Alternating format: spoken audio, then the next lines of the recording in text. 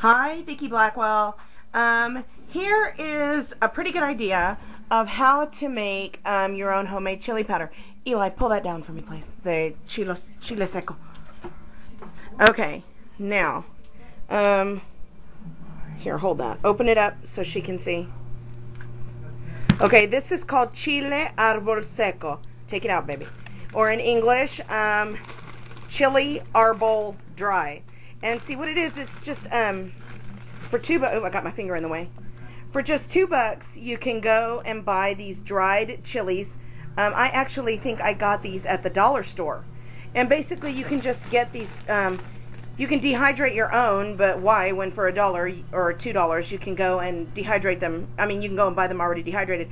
Basically you want to put these in a grinder or a mortar and pestle, and ta-da, chili powder. But look there.